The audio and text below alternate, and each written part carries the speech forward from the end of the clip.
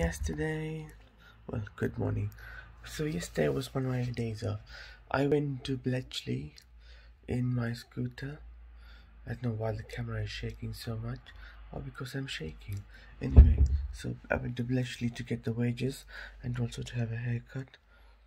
Anyway, I had to wake up the barber half an hour early, and then he called me back and he called me to have a haircut half an hour early before he opened. He opens at 9. Mohammed's really good.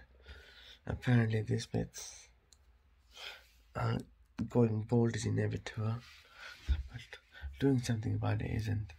Anyway, that being said, I came back the same bike. I want to go to 97 where my parents live, or where my family lives. I went by taxi because I felt like someone was ahead of me, making me look like I was following them. There's something in my head. It's regular shaped, look. It's irregular shaped. Anyway, so that being said, you can have suggestive meanings around me. So if you think something, I can pick it up.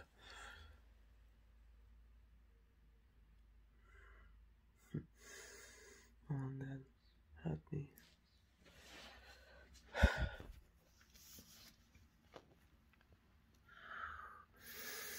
Anyway, that being said, day was alright.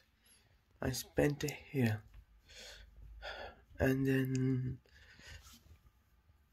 I went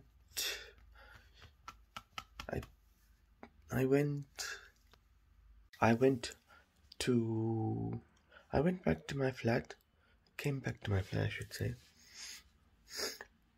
had something to eat, and then I went to, because my brother-in-law wanted to look after his wife, my sister, who had cesarean last night or on 30th evening, and then so I had to look after my niece for a while in my cousin's house because he doesn't like to live here. I had to go to the park, and then I went to the restaurant. I wanted to get something to eat, but someone already was there. I don't know how that even be. It's like every time I want to go somewhere, there's someone already 5 steps ahead of me. That's sabotage, isn't it? Or making the most of someone else's misery. Anyway, I came back here, ate the food, and went to bed. Yeah, that's about it.